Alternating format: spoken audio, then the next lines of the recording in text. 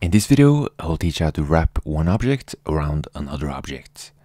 And we can start off by going up to Snap to, and then Snap to Face. And then press G to grab the object you want to wrap around the other one. And I'm going to set it around here. Press S to scale it down. And then press R, set, then set again for local rotation on the Z-axis. And then I'm going to wrap the eye around the object here.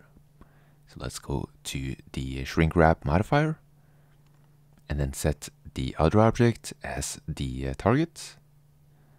And then next, I'm going to add a solidify modifier to add some thickness to the object.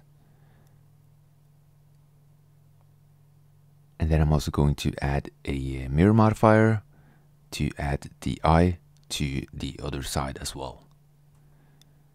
I'm going to mirror it on the y-axis. As you can see, we now have the two eyes wrapped around the object.